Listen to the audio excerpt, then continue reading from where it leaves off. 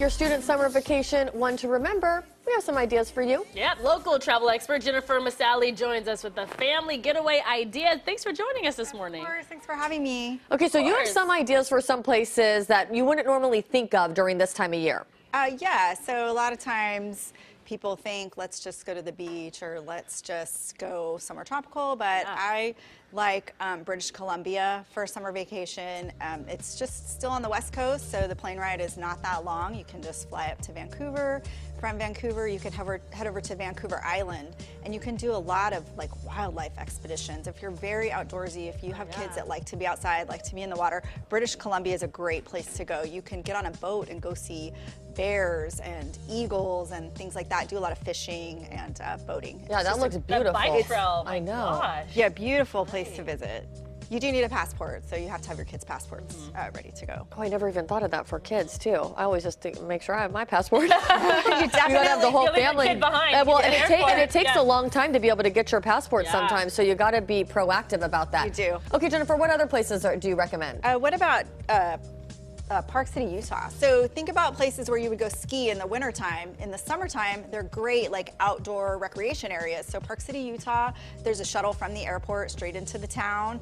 There's a lot of free transportation around town, so you don't have to rent a car or anything. It's kind of a fun place to go. Again, if you want to be outdoorsy, if you want to raft, if you want to do zip lining, if you want to hike or see wildlife. Also, they do a really like fun, old-fashioned kind of 4th of July parade and fireworks and stuff like that. So it's kind of one of those old-timey towns that's great to visit. So think about those kind of off-season places. Yeah, and a pretty quick plane ride from here in Sacramento too. Oh yeah, to get to Utah is not that far.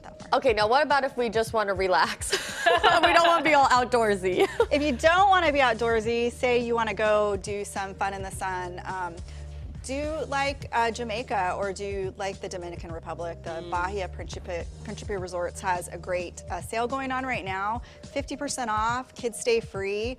Go to an all-inclusive resort, eat, play in the water, play in the sun, chill in a lounge chair on the beach and just have a great time. How do they take advantage of that deal for kids free? Because that's great. So when you book it, like say you book it through, I think Bahia you have to do through United Vacations or maybe Delta Vacations. Okay. Then you have usually a code or they just give it to you automatically when you put in the amount of people that you're taking. And it's so nice to know that these places are affordable. I think anybody would look at that and go, there's no way I could afford to bring the kids, but really in hindsight, there are absolutely ways to get around that. Absolutely, the Dominican is pretty affordable for families. Again, you have to have a passport, but if you have those passports ready to go and you want to go somewhere tropical, absolutely, it's a great deal. Any other places you recommend? Costa Rica for families. Have you been there before? The dream. Have you been? I have not, but I know either. friends who have been. Generally, people go that I know at least, they go for like spiritual retreats or like a friend of mine went for a breakup retreat. She had a really tough breakup, but they honestly never want to come back home. That's the truth. Like, we don't want to come back.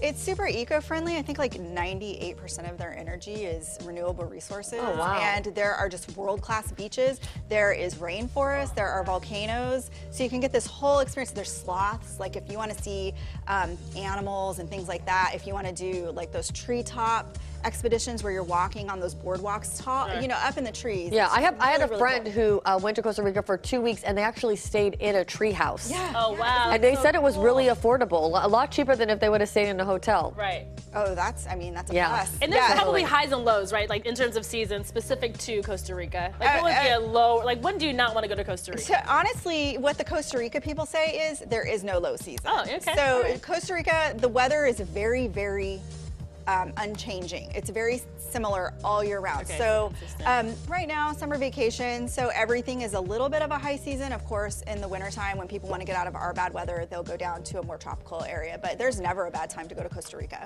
Awesome. Yeah. My goodness. I have all these little mini trips planned. I need to like cancel it all. Just hit up some of these places you recommended.